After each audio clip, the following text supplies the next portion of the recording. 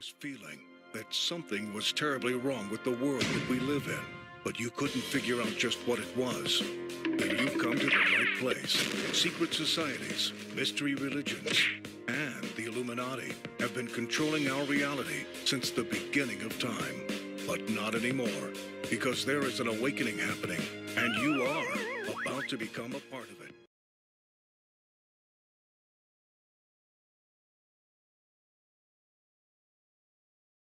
By now, it should be obvious that the starry heaven is not an unmeaning, boundless, and trackless wilderness. They reveal a plan of mechanism or architecture that can be read as one would read the placements of the letters of the alphabet. An evangelic message they bring us gives faith in Jesus Christ as our Redeemer and the Savior of mankind. Our earliest patriarchs saw the importance of preserving the glory of God as revealed in the stars for the benefit of their children and their children's children and for future generations.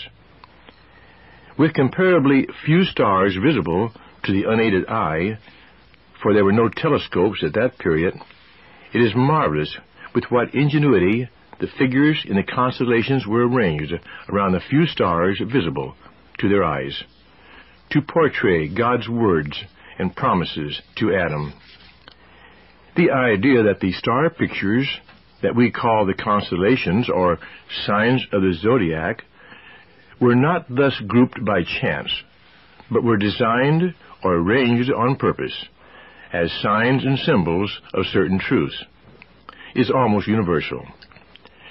And although from very early times the signs or pictures in the stars have been related to a mythological system of fortune-telling, this series of studies of the zodiac has shown that the constellations, when properly revealed, are in perfect harmony with the Scriptures, as they relate to Jesus Christ, from His birth, through His redemptive sacrifice on the cross, to the benefits He brought to His redeemed. To those who believe in God and in His written word, it will not seem unnatural or unlikely that He who revealed Himself to men naturally by the works of His hand and supernaturally by His servants, the prophets on earth, should in a different manner and with another pen inscribe some of His truth upon the starry sky. He created the stars and placed them in their respective positions. The idea that the constellations and their individual stars could contain a divine revelation is entirely possible. And as we have found in our previous studies, they obviously do. Even those who do not believe in a supernaturally inspired revelation cannot fail to note the remarkable correspondence between the Scriptures and the writings in the sky. The extraordinary unity of plan, the countless analogies, all together with the marvelous agreement of the pictures in the sky with the Scriptures, not only suggest one authorship for both, but make the constellations a very valuable, independent witness of the glory of God through Jesus Christ. We have now come to the final two major constellations, Cancer the crab and Leo the lion. Together with their minor constellations, they tell the story of the redeemed and the Messiah's consummated triumph. Cancer the crab. This constellation is one of the faintest in the sky. It is practically impossible to view unless atmospheric conditions are very good. Modern zodiacs show this crab, but from the meaning of the star names making up this sign, it is evident that the original picture, as well as those of Cancer's first two minor constellations, has been lost, because the pictures do not agree with the meaning of their star names. In the Egyptian zodiac at Dendera, however, that provides the key to its true meaning. There, this sign is called Claria, meaning the folds, the resting places. This is in perfect harmony with all the other star names, as well as Cancer's Syrian name, which means holding or encircling. What we have implied is a sheepfold. And Revelation chapter 7 tells of Israel having a great multitude which no man could number, gathered with them before the throne and before the Lamb.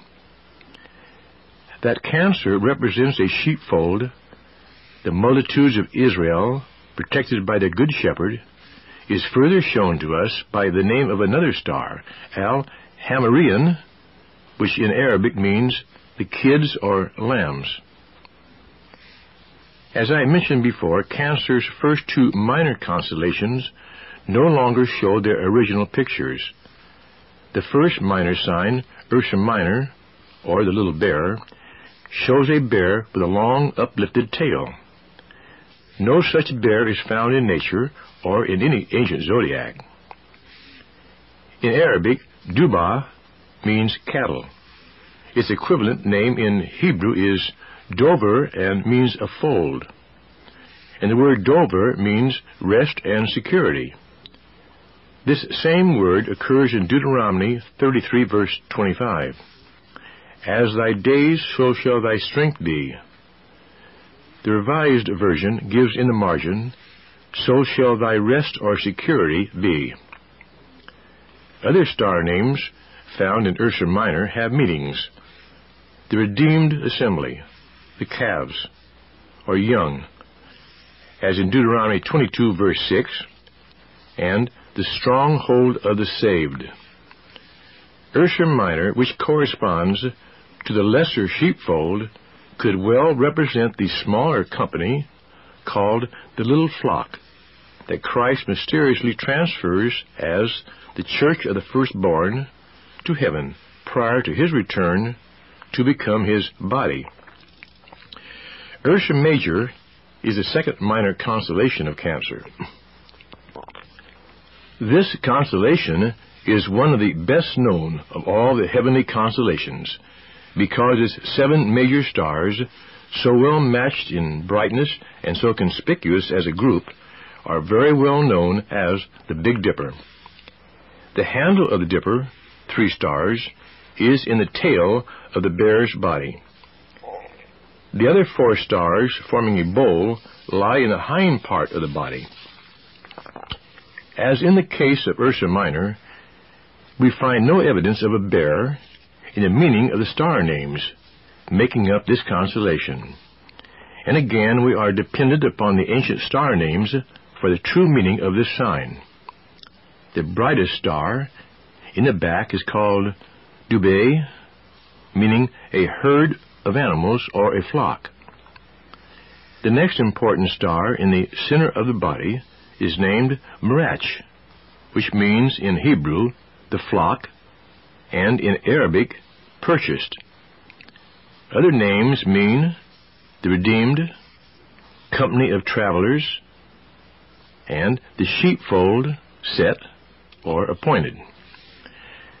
So according to the star names, we have no evidence of a bear, but rather in the 2 constellations, Ursa Minor and Ursa Major, we have 2 sheepfolds, where his sheep are protected, as described in Ezekiel 34 verses 12 to 14, which reads, As a shepherd seeketh out his flock in the day that he is among his sheep that are scattered, so will I seek out my sheep, and will deliver them out of all the places where they have been scattered in the cloudy and dark day.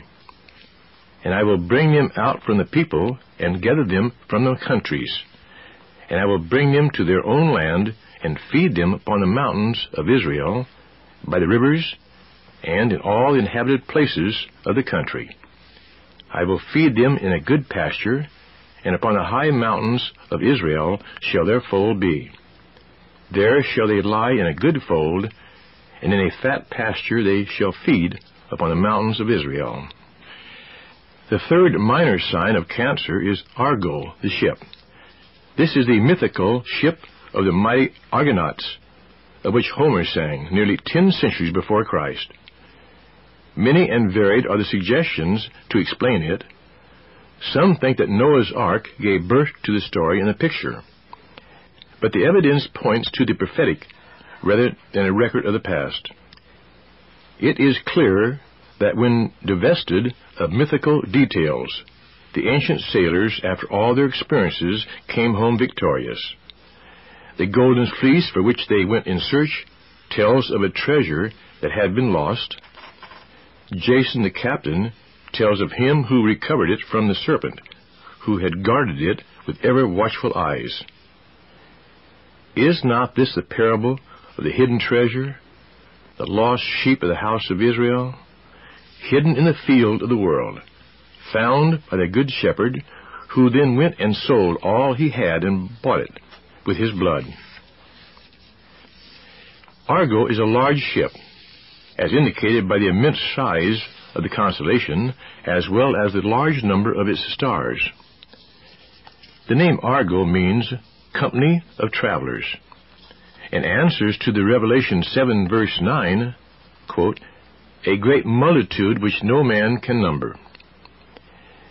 This idea harmonizes with the meaning of the star names that carry the following meanings: the possession of him who cometh, the multitude, the possession, the released who travel, and one star carries the significant name, the branch.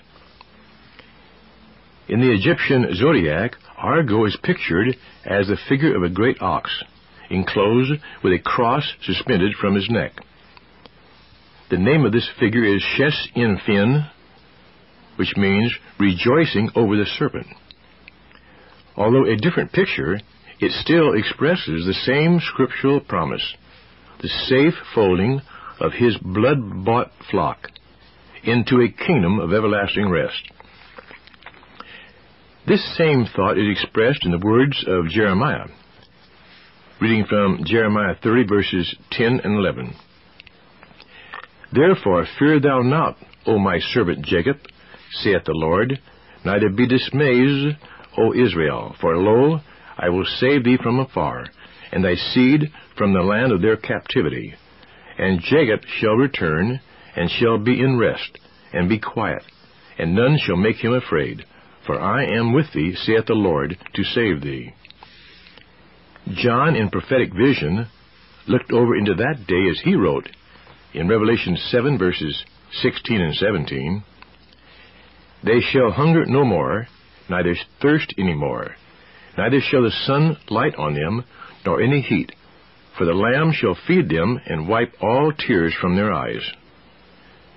And continue on in Revelation 21, verse 4, And there shall be no more death, neither shall there be any more pain, for the former things are passed away.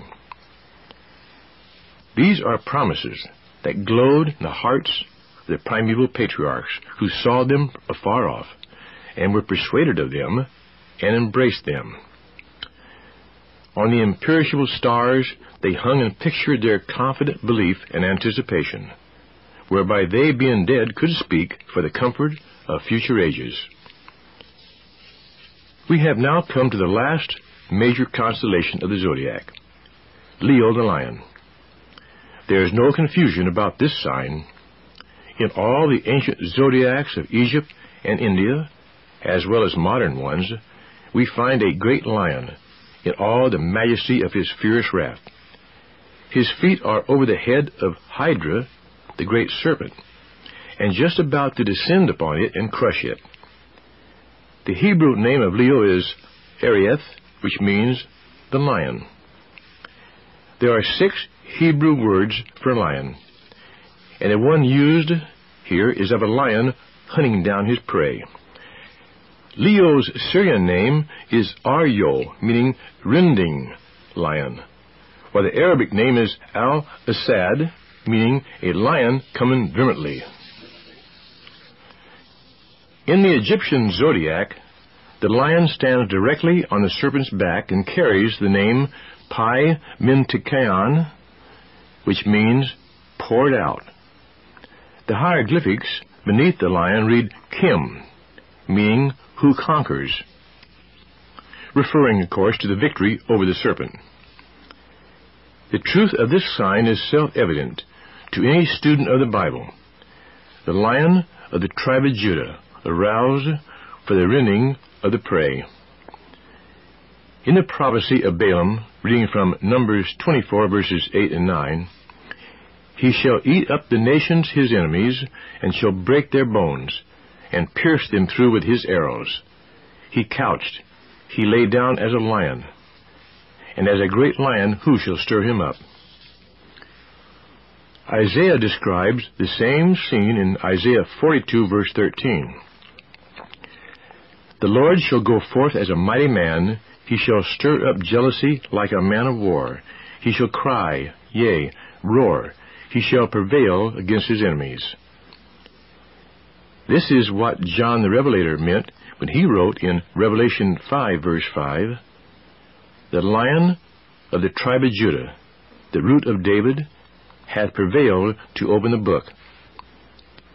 And continuing in verse 12, worthy is the Lamb that was slain to receive power, and riches, and wisdom, and strength, and honor, and glory, and blessing. All the stars in Leo magnify and exalt him as a coming conqueror and judge.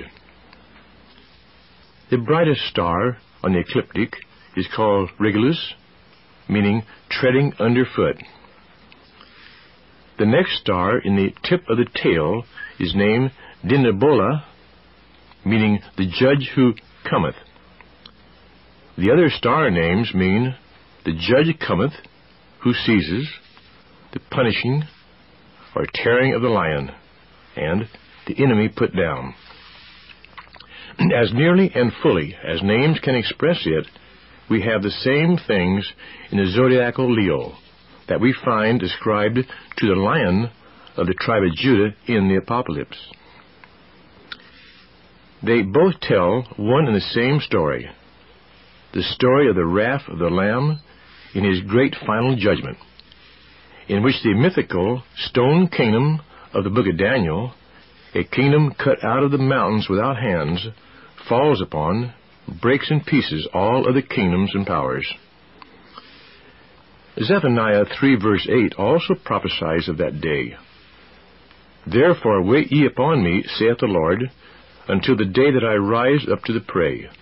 For my determination is to gather the nations, that I may assemble the kingdoms, to pour upon them my indignation, even all my fierce anger. For the earth shall be devoured with the fire of my jealousy. Even among these stupendous works of battle and judgment, as he exercises the powers and prerogatives of the Lion, Christ never ceases to be the Lamb of God. By his sacrificial death and mediation, his people have achieved their redemption. He is the Lion to his enemies, and to his friends the Lamb, slain from the foundation of the world. By his blood the saints are washed from their sins, their garments made white, and their final victory over all of Satan's accusations assured. Such is the lion work of the root and offspring of David, as it was revealed to the Apostle John, and directed to be written for our learning. What is thus pictured in the last book of the Scriptures is the same that was foreordained in the last constellation of the zodiac, before any book of our present Bible was written. In the three minor constellations of Leo, the work of the lion is more fully described. All three signs are pictured together. First is Hydra, the serpent. Pictured here is an immense female serpent whose length stretches 1/3 the way around the whole sphere of the heavens. Its uplifted head is near the little dog star, and its tail is pointed at Libra. The other two minor signs of Leo, Crater and Corpus, lie on the serpent's back side by side. The name Hydra means the abhorred or the fleeing. The bright star in the heart of the serpent is called Al-Farad, an Arabic name that means the separated, put away. Another star name means the deceiver.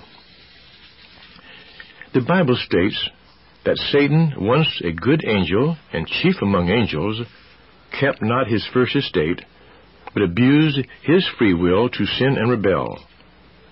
He seduced our first parents into transgression, not as a literal serpent, but as a visible, treacherous, evil spirit who reappears again and again as he possesses men's souls and actions in the history and prophecies of the Scripture. The great mission of the promised seed of the woman was to bruise effectively the serpent's head. The two remaining minor consolations of Leo picture the fate of the great deceiver and all who are ensnared into the serpent's program to destroy God's people and hinder the establishment of his kingdom on earth. Crater the cup, the second minor sign, pictures a cup broad and deep and full to the brim. It is placed directly over the head of Hydra, the serpent. The two stars that determine the bottom of the cup form a part of the body of the serpent, indicating it is inseparable from the monster. This is no fabled wine cup of Bacchus of Greek and Roman mythology, but it is the cup of his indignation, as stated in Revelation 14, verse 10, and the cup of the wine of the fierceness of his wrath, as stated by Revelation 16, verse 19. Psalms 11, verse 6 says, "Upon the wicked he shall rain snares, fire and brimstone, and a horrible tempest. This shall be the portion of their cup." Psalms 75, verse 8 states, "For in the hand of the Lord there is a cup, and the wine is red, it is full of mixture, and he poureth out the same, but the dregs thereof, all the wicked of the earth shall wring them out and drink them." This cup of divine indignation is the portion of the worshippers of the son of perdition, which is poured out without adulteration or dilution. Dreadful beyond understanding is the picture John the Revelator gives of this cup of unmingling and eternal wrath, but no more dreadful than the picture of it which the primeval prophets have thus inscribed upon the stars. Our final picture is of a raven, the bird of prey. Known as Corvus the raven, it is seen grasping the body of Hydra the serpent with his feet and tearing the serpent's body with his beak. The Egyptians called this sign Hurnah, meaning the enemy broken. Every star name in this sign portends judgment and destruction, the curse inflicted, the raven tearing to pieces, and so forth. The Scriptures often associate birds of prey with judgments and punishment. Reading from Proverbs 3, verse 17, "The eye that mocketh at his father, and despiseth to obey his mother, the ravens of the valley shall pick it out, and the young eagles shall eat it."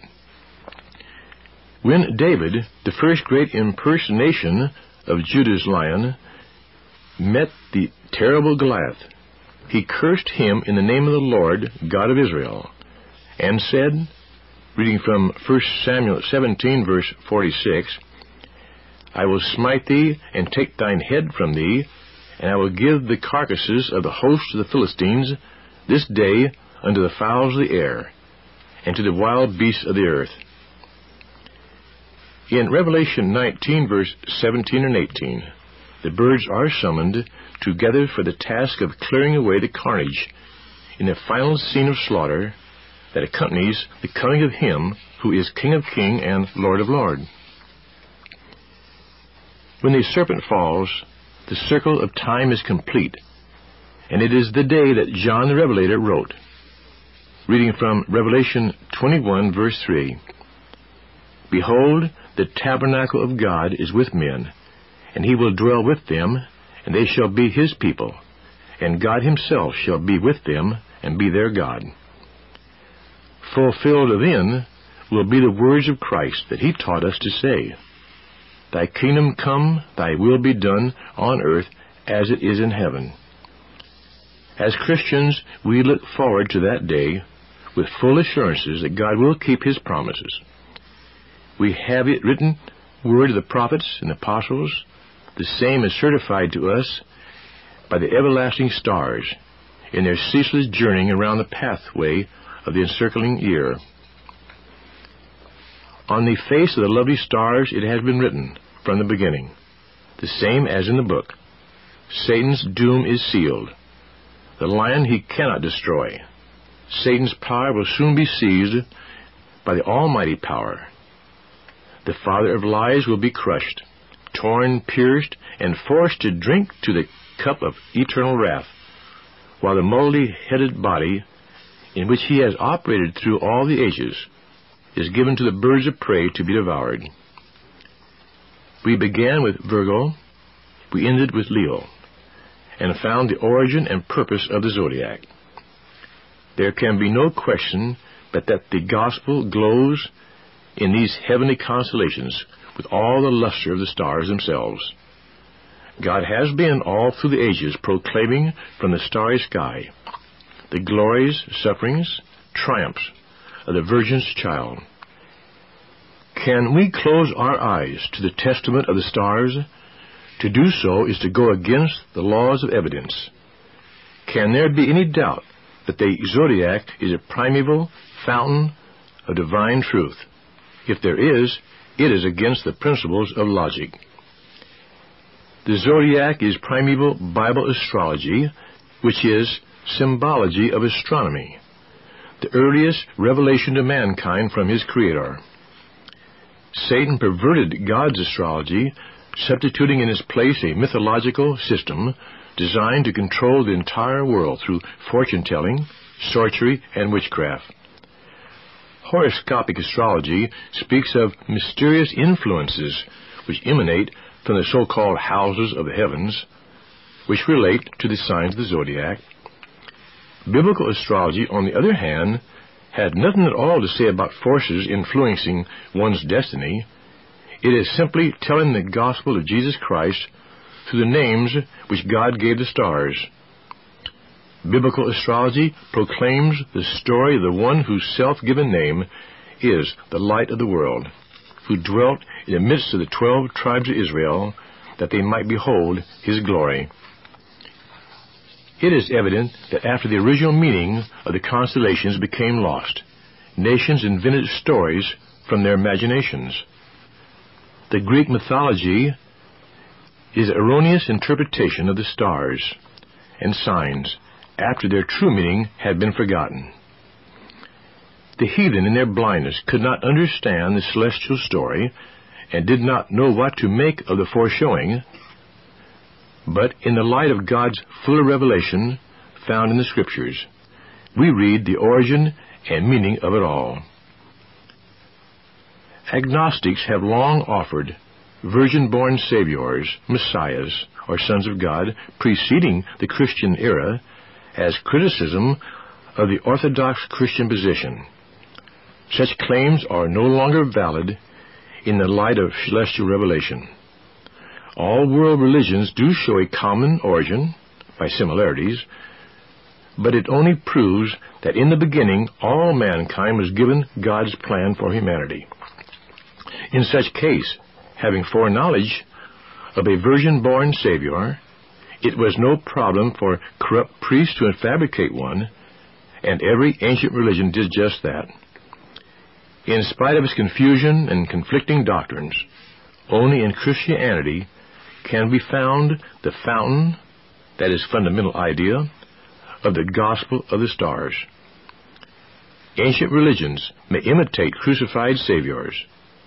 Modern religions may corrupt the words of the book, but neither can touch the stars in the heavens that do declare the glory of God as embodied in the person, mission, work, and redemptive achievements of His only begotten Son, Jesus Christ. Our God Yahweh is a God who knew the end from the beginning. He laid out a perfect plan before He created a single thing on our earth.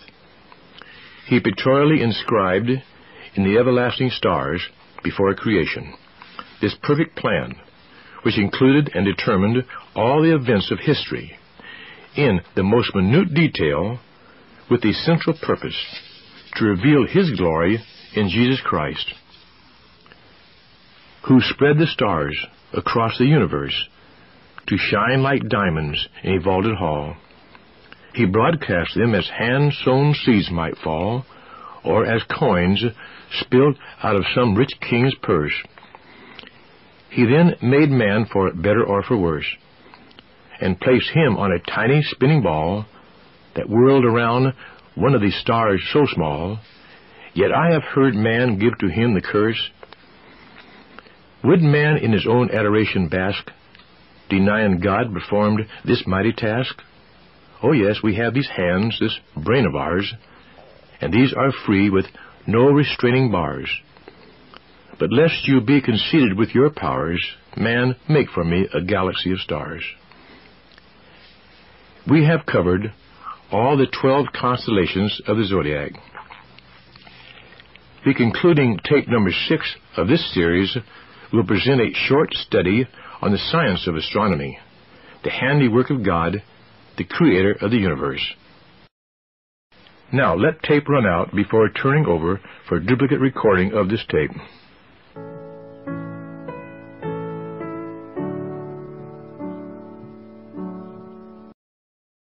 There is no branch of science that confirms faith in God more than does astronomy.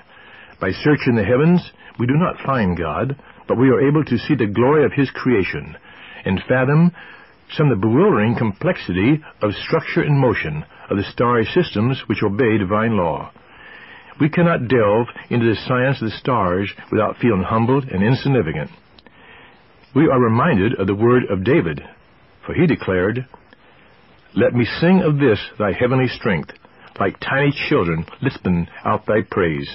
For as I look up to the heavens thy fingers made, the moon and stars that thou hast shaped, I ask, what is man, that thou shouldest think of him?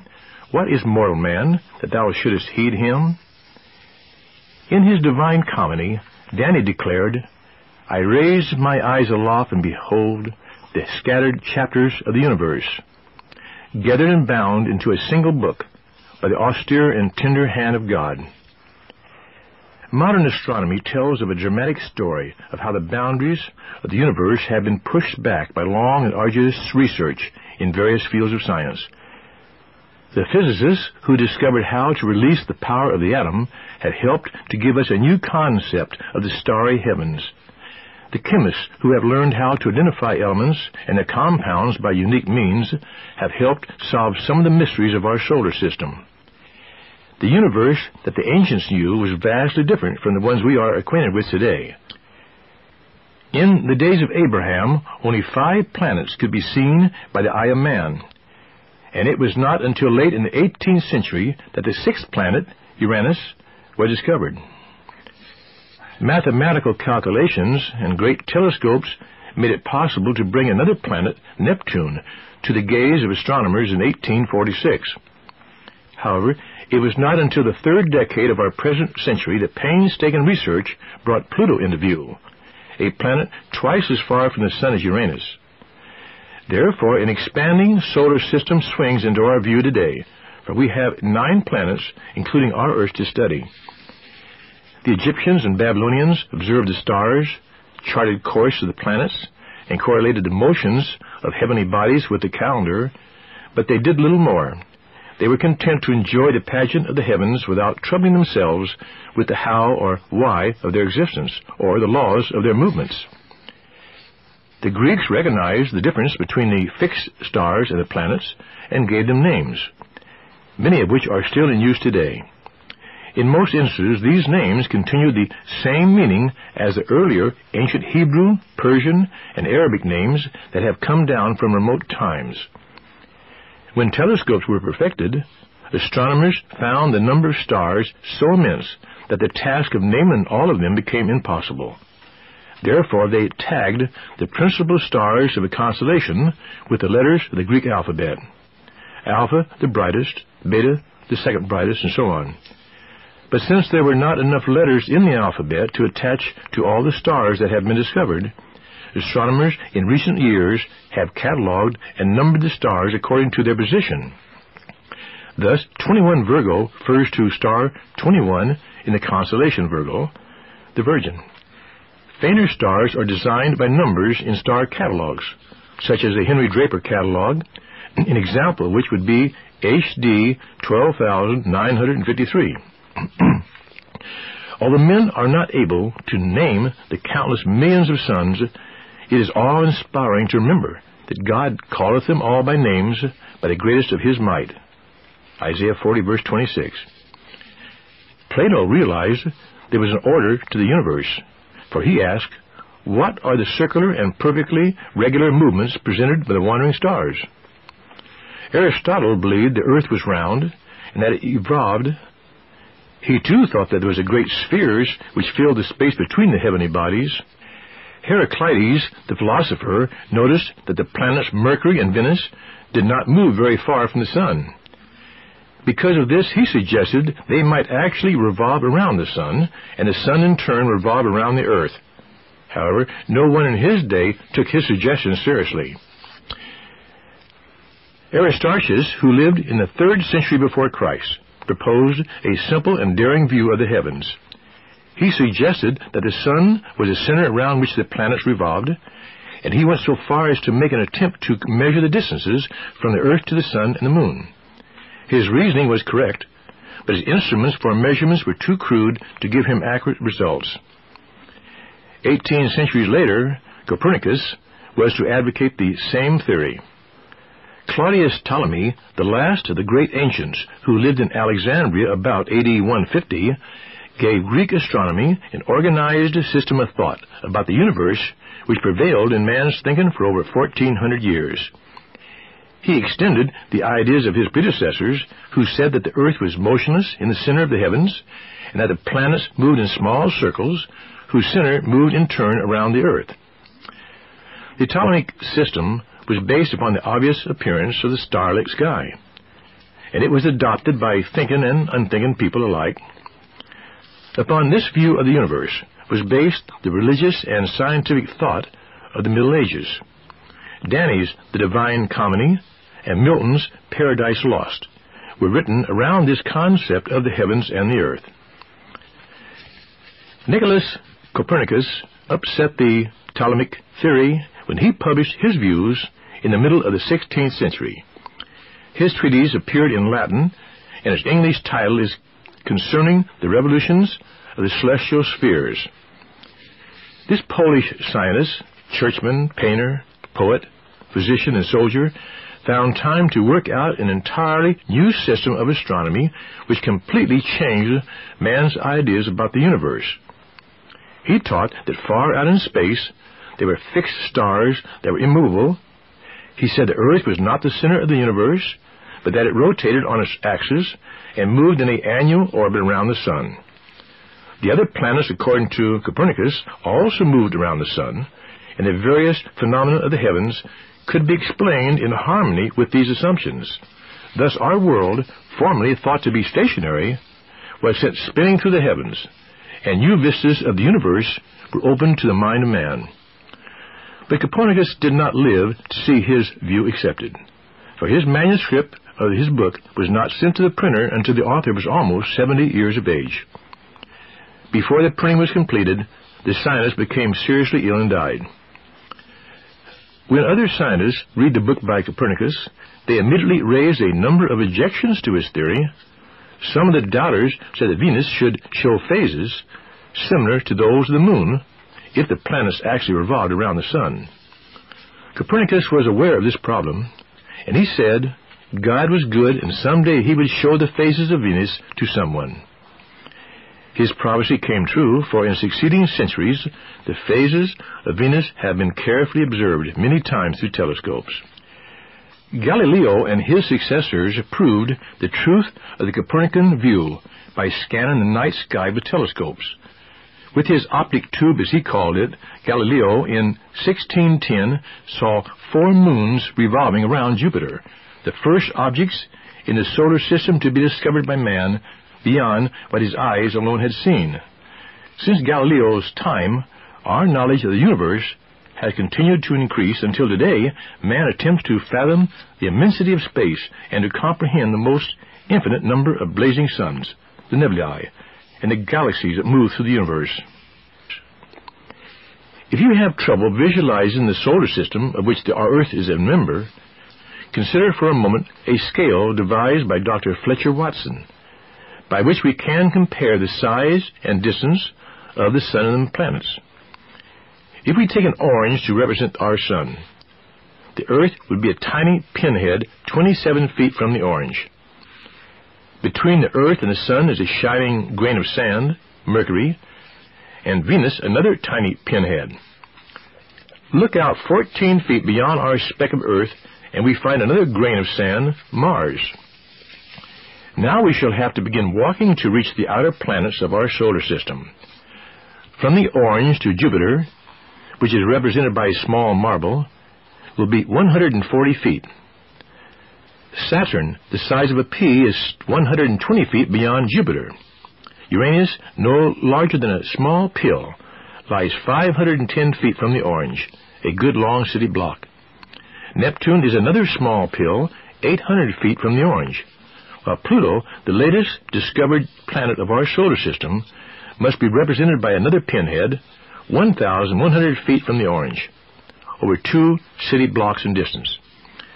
But we are only on the threshold of the universe when we have traveled to the farthest corner of our solar system. Our solar system is in the Milky Way, the common term for the galaxy, which in Greek means milky. Almost all the stars we see with the naked eye, as well as millions of others too far away or too faint to be observed except through a telescope, are a part of our galaxy. Our sun, whizzing through space at approximately 12 miles per second, sinks into insignificance when we find that there are from 1 to 200 billion suns in our Milky Way system. Our system is a great swarm of stars isolated in space, said Dr. Edwin Hubble of Mount Wilson Observatory. He continues, it drifts through the universe as a swarm of bees drifts through the summer air. End of quote. The entire galaxy, or Milky Way, of which our solar system is a particle, is rotating at a high speed around a center in the heavens.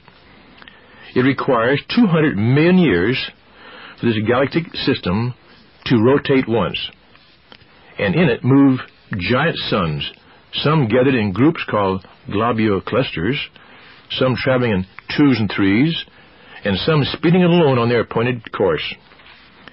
In this system are bright and dark nebulae, believed to be mammoth clouds or particles of cosmic dust. The stars of our galaxy vary greatly in size, density, and brightness. They do not all give off a steady, constant light. Some of the stars flare up and fade in brightness from hour to hour, while others take months to go through their period of variation. One group of stars, known as white dwarfs, have amazing characteristics that are almost unbelievable. An example is Sirius B, through only 26,000 miles in diameter, a little more than 3 times the diameter of the Earth. It has a mass 250,000 times that of our planet. In other words, a tablespoon of the material of this star weighs a ton, and a piece no larger than a grain of sand weighs over a pound. The force of gravity exerted by this star, said Dr. E.C. Pickering of Harvard College Observatory, would cause the average man to weigh 2,600 pounds if he were upon its surface, and would flatten him out so thoroughly that he would have to be picked up with a razor blade, if you could lift the razor blade. Now consider the speed at which these billions of suns and their planets are moving, at rates that seem almost unbelievable. We know our sun is traveling at the rate of 12 miles per second, which is about 540 billion miles a year, but this is a relatively slow motion on the celestial highways. The 20 stars nearest the Earth have an average transverse motion of 31 miles per second, while Arcturus is traveling 85 miles per second. Twin stars in the constellation of the Swan race around each other at the incredible rate of 1,500,000 miles per hour, or 25,000 miles per minute. And although the two suns are over 11,500,000 miles apart, they completely circle each other in less than 2 days. How large is our galaxy? It is so wide that light requires about 100,000 light years to cross it. A light year is the distance that light, moving at a speed of 186,500 miles per second, travels in 1 year. Although this is equivalent to some 6 trillion miles, yet our immense universe has made even this giant yardstick inadequate to measure the actual vastness of space. As we look at the galaxy on a dark night, it seems to be a belt or band of stars across the sky. We might think of it as a wheel about 10,000 light years thick and 100,000 light years in diameter.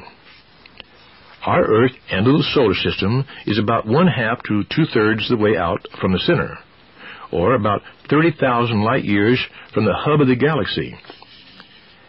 Since there are billions of giant suns in this space, we might imagine that they are crowded together in a traffic jam. This is not true, however, for the nearest star to the Earth is over 25 trillion miles away. It takes light 4.28 years to reach our eyes from the star that is our next-door neighbor. But we have not yet formed the complete picture. There are millions of other galactic systems, or island universes, similar to our Milky Way. Each of these separate galaxies comprises a universe in itself, with millions of suns and perhaps billions of planets as large as or larger than those that revolve around our sun. Altogether, there seem to be about a dozen galaxies within 1,000,000 light years from us. As we leave our near neighbors and push further out into space, we find fewer galaxies in proportion to the distance. At 3,000,000 light years, an increase of 27 times the volume surveyed, only another dozen galaxies have been located. But at this point, we are only at the frontier of the universe, for photographs are now being made of galaxies 500 million light years away. Our minds stagger at the immensity of space, amplitude of time, for these pictures show the position of these galaxies as the light left them 500 million years ago. Great as a conquest of space has been, it is not possible at the present time to determine whether the billion observed universes represent a sizable part of the physical cosmos, or if they merely constitute a figurative drop in the infinitude of space. As astronomers probe at infinity and seek the depths of space, they have found no indication of a boundary, nor is there good evidence that there might not be one if we went out far enough. Although the universe is beyond our comprehension, we can come to one conclusion regarding its origin. An omnipotent Creator called it into existence. We see everywhere the handiwork of the Creator. Of all the ancient nations, the Hebrew writers alone grasped the truth concerning the universe. The prophets of Israel of old saw the wonders of the heavens as the handiwork of God. We can truly say with the learned Job, "Lo, these are but the outskirts of his ways, and how small a whisper do we hear of him. But the thunder of his power who can understand?" And how magnificent is the statement in the opening chapters of Genesis. "And God made the two great lights, the greater light to rule the day, and the lesser light to rule the night. He made the stars also." Genesis 1:16. What a thrilling conception of the heavens is revealed in those 5 simple words. He made the stars also. The author of those words writes as if he expects everyone to know, without his need of repeating it, that the Almighty created the stars. He seemed to add this clause as an afterthought, a fact so universally known that it scarcely needed to be stated. And yet there are many in this century of enlightenment who refuse to see the splendor of the heavens, the power and the order of God who created the universe, and who upholds it with his power. Why can they not believe? As did John Dryden when he wrote, "This is a piece too fair to be the child of chance and not of care.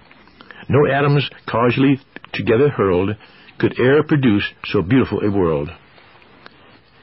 No, our world is not merely a little gob of earth, with its splash of ocean, wisp of atmosphere, and smear of biology. No, it is a planet in the solar system, and our sun and its attending planets are a part of a great galaxy, and the galaxy is a part of the infinite universe, created and upheld by the Eternal One. Ralph Waldo Emerson once wrote, "If the stars should appear one night in 1,000 years, how would men believe and adore, and preserve for many generations the remembrance of the city of God which had been shown? But every night come out these envoys of beauty, and light the universe with their admonishing smile." How true is that statement? Because we see them often, these miraculous lamps in the sky, they have become commonplace to us. We rush headlong in the rut of everyday existence, failing to lift our eyes to the pageant of the stars, the eternal jewels of night. Look through a small telescope, and you will see the suns of the universe blaze with vari-colored lights that vie with the rainbow for beauty. You will see bright red stars, shimmering blue ones in the constellation of Orion, the brilliant white stars of Sirius, the yellow stars like our sun and the great star Capella, and vivid orange spheres, of which Arcturus is one. Look up into the dome of night on an autumn evening, and you will see stretching diagonally from northeast to southeast across the sky, the jeweled belt of the Milky Way. What seems to be a cloud of light resolves itself into unnumbered individual stars when viewed through a large telescope. Man has dimmed the beauty of the starry night with flashing neon signs and glaring headlights, but stand on a mountaintop in the stillness of the dark night and observe the heavens declare the glory of God. No sight that the human eyes can look upon is more provocative or of awe than is a night sky scattered thick with stars. If we observed the stars more frequently, the experience might shrink our egos and put the sense of wonder in our hearts. The prophet Amos, in his task of herding sheep in the days of ancient Israel, watched the silent stars above the hills of Palestine. Some of the wonder of God's creation filled his soul, and when he called his people to a revival of justice and true religion, he said, "Seek him that maketh the 7 stars and Orion." His message has much more significance today than it did when it was uttered some 2,500 years ago, since telescopes have revealed many secrets of the Pleiades and Orion which were then unknown. No man can be a lover of astronomy and an atheist at the same time. Those words were spoken by Dennis Olmsted, 19th century astronomer of Yale University. And before a gathering of 5,000 scientists, Dr. Robert A. Millikan testified, "I have, in effect," he said, "fingerprinted God in the heavens. I found a creator continually on the job." That this vast cosmos is a handiwork of God, the master designer, is clearly stated by Paul the Apostle, when he affirms, quote, "All things were created by him and for him, and he is before all things, and by him all things consist." The meaning of these words is amplified in Weymouth's translation, which reads, "Through him the universe is one harmonious whole." Yes, we live in a universe of miracles, which a thinking man cannot deny. Miracles couched in the language of God, and as we explore the immensities of the starry sky and contemplate the stupendous power displayed, we can sum up the wonder of it all in 7 simple words. The heavens declare the glory of God. As a mind grasps the significance of our solar system, expanded today by the discoveries of astronomy, it is natural for us to ask, is there life on other planets? Are these neighboring worlds inhabited by creatures similar to man and animals on the earth? Do other suns we call stars have planets revolving about them? And do they move in harmony with the laws of the universe? Astronomy can give no conclusive answer to those questions, but there have been numerous discoveries in recent years which lead to interesting speculations. Atmospheric conditions, as accurately as they are known, would seem to eliminate the possibility of living beings existing on any of our neighboring planets, if the requirements for life are similar in other parts of the universe to those on our own Earth. However, it is almost impossible for one who has faith in a Creator who made the worlds to think that our little planet is the only one that was made to be inhabited, and that throughout the vast deeps of space, nowhere but on our own little Earth can life be found. It is more logical, I should say it's more illogical, to believe that none of the world's other solar systems are inhabited. In all probability, some of the suns of the universe have planetary systems, although we could never hope to see them with our telescopes. And some of these planets could possibly have climatic conditions similar to that of our Earth, and inhabited by intelligent beings. This concept of the universe is in harmony with the inspired testimony of the prophet Isaiah. Concerning the purposes of the creation of the earth, he wrote, "For thus saith Yahweh that created the heavens, the God that formed the earth and made it, that established it and created it not a waste, or in vain, margin, that formed it to be inhabited." Isaiah 45, verse 18. Accepting the major premise that God created the earth for special purposes, namely, to be the dwelling place of His creatures, it is logical to believe that His great design calls for some other planets to be inhabited. The latest findings of astronomers have concluded there are many satellites worthy of the name planet that attend other stars. No human eye will ever see them, as we view Venus and Mars, for they are too distant, but only the effect of these non-luminous bodies upon the stars to which they owe their allegiance is known. The laws of the universe are so perfect that mathematical calculations have shown irregularities in the course of stars, that the only logical reason for such variances is the presence of heavenly bodies or planets near enough to affect the stars. There is no logical reason to suppose that our sun is any better fitted to have planets about it than thousands of others, or that the planet Earth should be highly exceptional. It is difficult to believe that a similar development has not occurred for vast numbers of other suns. The noted astronomer Dr. David Todd, director of Amherst College Observatory, said, "The chances must be overwhelmingly in favor of vast numbers of the planets on the other solar systems being favorable circumstance as to heat and moisture for the maintenance of life at the present time. That is, they are habitable, and if habitable, then no doubt thousands of them are inhabited now." As the immensity of the universe unfolds, we can better understand why the Old Testament writers should be inspired to say of the Creator, "It is He that sitteth upon the circle of the earth, and the inhabitants thereon are as grasshoppers." Isaiah 40, verse 22. As we observe the thousands of suns through powerful telescopes and recognize the grandeur and beauty of God's symphony of stars, we wonder, why should the Creator of the universe care for such creatures as man on one of the tiniest planets in the solar system that is dwarfed by star clusters and galaxies?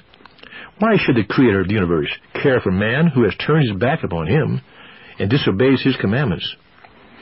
We say with David, "What is man that thou shouldest heed him?" The answer is the mystery of divine love. We have a Creator who not only made millions of suns, but He loves man that He created in His image. Although man became sinful and disobedient, God came in the form of a Son to live with man, die for man, that we might be brought back into the family of God. While the stars testify of the Creator's wisdom and power, it is in the death of Jesus Christ that we see the clearest revelation of the Father's love and mercy. It was on the cross of Golgotha that God's love focused in its greatest intensity as He redeemed His people from the penalty that doomed them. No, we are not insignificant in the eyes of God, and although our world may be only one of millions in the starry sky, every human being made in the image of the Creator is precious. For God so loved this little planet that He gave His only begotten Son, that whosoever believeth in Him should not perish, but have everlasting life. John 3:16. Thus saith the Lord, which giveth the sun for a light by day, and the ordinances of the moon and of the stars for a light by night, which divideth the sea when the waves thereof roar. The Lord of hosts is His name. If those ordinances depart from before me, saith the Lord, then the seed of Israel also shall cease from being a nation before me forever. Isaiah 31:35. Look up in the sky. The sun, moon, and stars are still up there, which gives us assurance that we will continue as a nation, to await the day for which we pray, Thy kingdom come on earth as it is in heaven. May God hasten that day.